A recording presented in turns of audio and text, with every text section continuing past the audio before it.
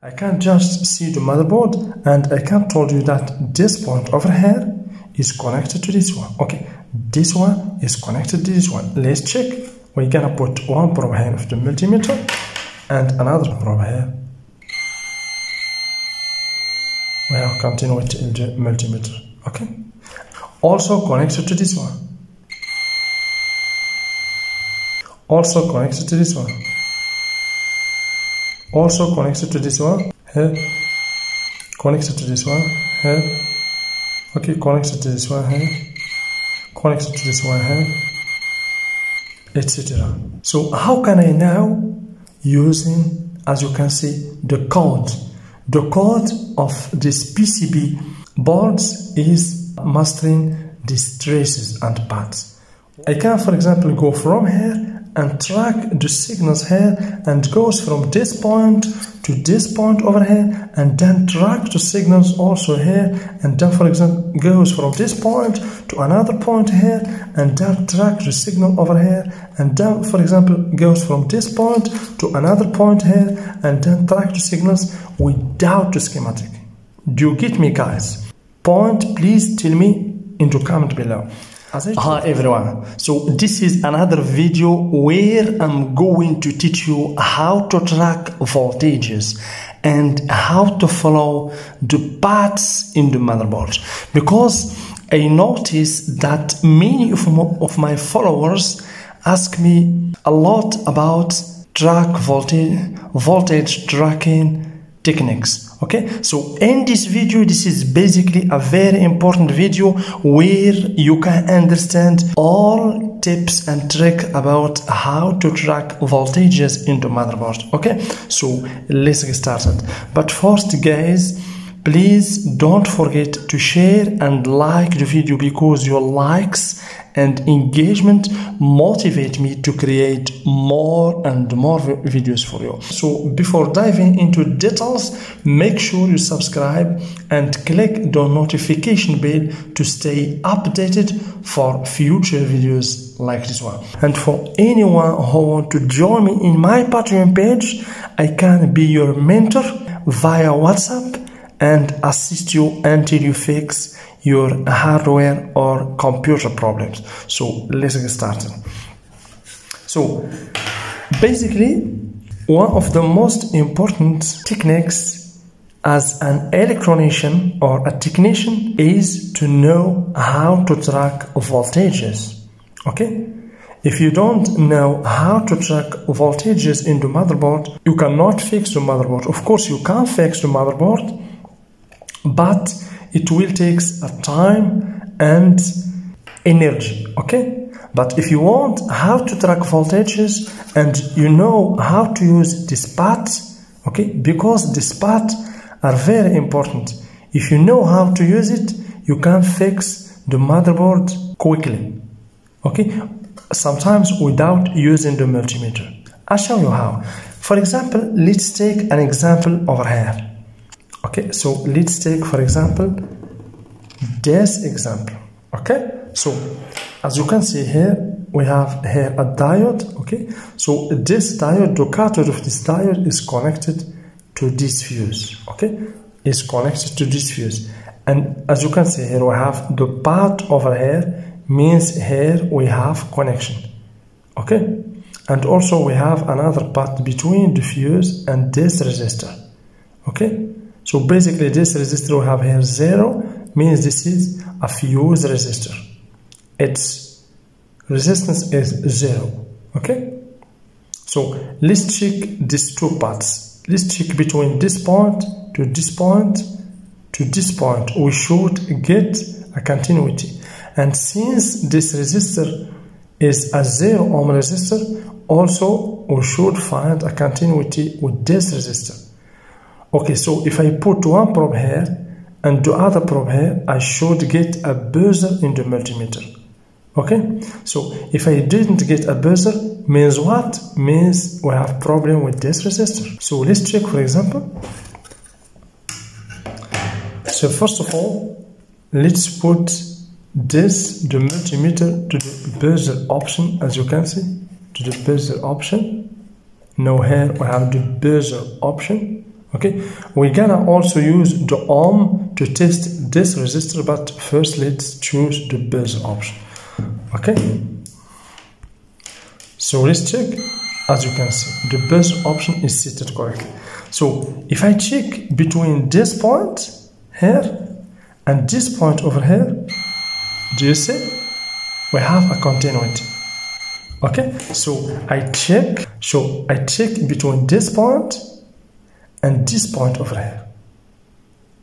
Okay, so how you can now, whether this point, as you can see here, the cathode of this diode is connected to this resistor, if you don't know how to follow and trace these paths.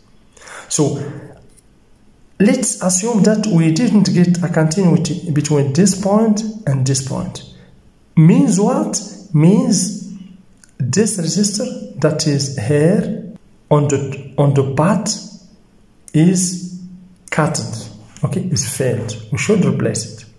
So let's check this resistors. Here we have 0 above these resistors. Let's check it using ohm option. Here we have ohm option. Let's select 200. Okay, let's select 200. So I will explain to you these scales. If you want, for example, to check a 10 ohm or 100 ohm resistor, you should use 200. But if you want, for example, to check a 400 ohm resistor, you should not use 200. You should go to 2K or 2000 ohm. Always you should select the higher value in the multimeter. For example, let's assume that we want to check a resistor with 22 kilo ohm. We should not choose this one. We should choose this one. If we want to check another resistor with 3 mega ohm, we should choose the higher, always the higher value in the multimeter.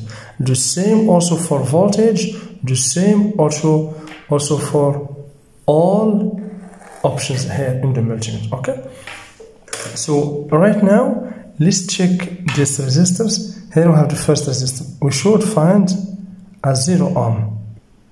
Do you see? We find 3.7. Okay, it's okay. Let's check this one also.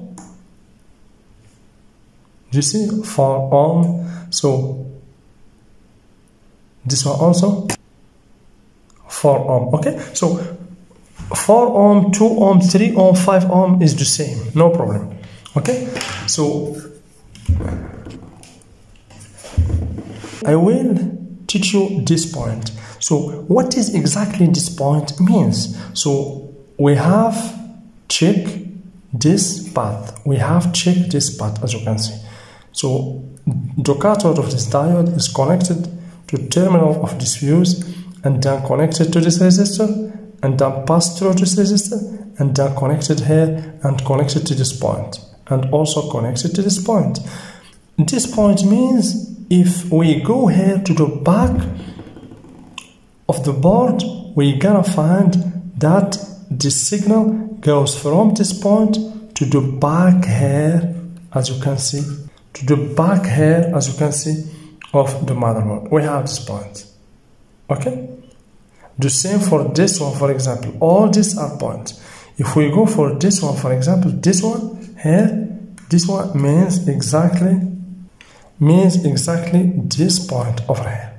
Okay, means this one. So if I put one probe here, for example, let's check. If I put one probe here in this point and goes here, as you can see, so let's select the continuity option. Okay, and goes here, as you can see, we have a continuity in the multimeter, and since we have this part also here, we're gonna get a continuity in the multimeter. Okay, so you know right now how to check voltages. So let's see another example. For example, do you see here this thin wire? So this thin wire means a signal. It could be 1.2 volt, it could be 2 volt, but as you can see here, this big path, as you can see, this big path or color means the ground. This is basically the ground. So let's see this for example. So this point, as you can see here, as you can see, this one is connected to this one, and this one is connected to this one. Why? Because we have here the trace, the path. So let's check using the multimeter. So this is a very important tips and tricks that you're gonna use in a daily basis in your troubleshooting. So this point here, as you can see, this point, okay, should be connected to this one, as you can see. And this one also should be connected to this one. Why? Because I follow the path in the circle. Okay? The same, always the same. Here we have example, a clear example. This point is connected with this point. And this point is connected with this point. Now, this is a very simple, okay? So I give you right now a very simple examples. But if you understand these simple examples, you can track these traces. I can, for example, go from here and track the signals here and goes from this point to this point over here, and then track the signals also here, and then, for example, goes from this point to another point here, and then track the signal over here, and then, for example, goes from this point to another point here, and then track the signals without the schematic. Do you get me, guys? Please, I want to your comment below. If you get this point, please tell me in the comment below. As I told you, so this is a very simple. This is a basic. Here we have basic. This point is connected to this one because we have the path here, and this point is connected to this one because also this path we have here the signal. Also, this one connected to this one, and this one connected to this one, since we have the path here. But as advanced course, I will teach you in the next videos very advanced voltage tracking, where, for example, you can track and follow signals like this. For example, you can follow this one, okay, follow this one until this point, and then goes from this point to another point over here. Okay, for example, and then track the signals, for example, and then goes from this point to another point over here, and then track the signals, for example, and then goes from one point here to another point over here, and then track the signal here, for example, track the signal until this point, for example, here, and then goes also here and track the signal, etc., without using the schematic. Okay? So this is a very important tips and tricks. For example, let's take, for example, another example. I can just see the motherboard, and I can tell you that this point over here is connected to this one. Okay, this one is connected to this one. Let's check. We're gonna put one probe here of the multimeter and another probe here. One probe here of the multimeter. Let's see the multimeter. Okay, one probe here and the other probe here. We have continuity in the multimeter. Okay, and also this point, as you can see, is connected to this one here.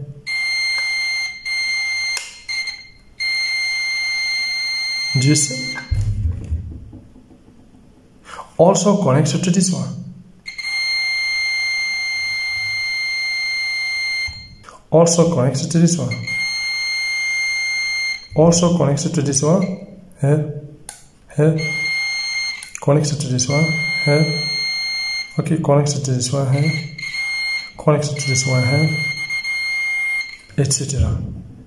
So how can I now using, as you can see, the code of this PCB boards is mastering path, mastering these traces and paths.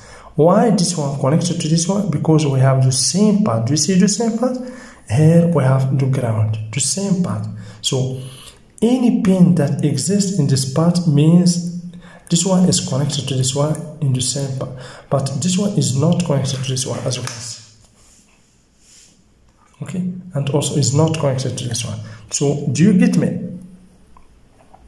So, and as I told you before, when we find, for example, for this, as you can see, for example, for this pin, here we have this pin connected, and here we have point. Means the connection is in the back side of the motherboard. But for those, for example, for this one, for example, here this one is connected to this one, and this one is connected to this one. Okay.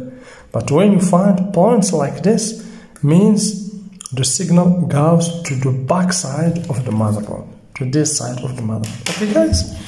So this is it for this video.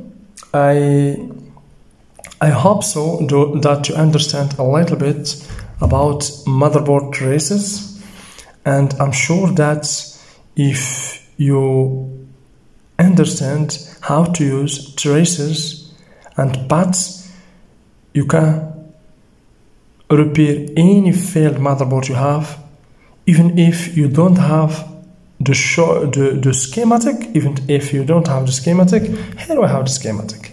This is the schematic. Okay, so you can also draw the schematic. So when you know how to follow, as you can see, how to follow these traces, you can even draw the schematic of any board you have. Okay.